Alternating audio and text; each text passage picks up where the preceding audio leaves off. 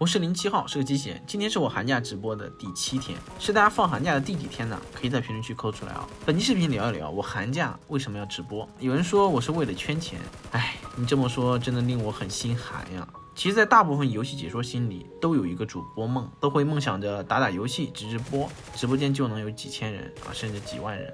但有句老话是这么说的：理想很丰满，现实很骨感。在我进入游戏行业以后呢，我也做过一段时间的游戏主播。我发现做游戏主播真的不是一个容易的事儿，起码没人气这一条啊，就能把你给整崩溃。作为一名游戏主播，如果直播间都没有观众，你直播给谁看？给空气看吗？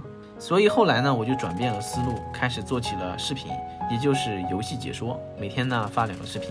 通过这2年的努力呢，做游戏解说也是攒到了一些钱。所以我这个寒假直播呢，只是单纯因为我热爱直播，喜欢直播的这种氛围，比如说跟粉丝聊聊天啊，有机会上车呢啊，一起打打游戏，也算是完成了自己的一个梦想。不过有一点呢，我一定要强调一下，大家呢其实不用给我刷礼物，你能来我直播间给我点点赞，我就心满意足了。还有呢，我不靠直播来获得收益。寒假期间的话，我应该会稳定白天播一播。等过完年，你们都开学了，我也就不直播了。下次再直播的话，应该就是暑假了。其他的没啥说的了。我是07号，我们下期视频再见哦，拜拜。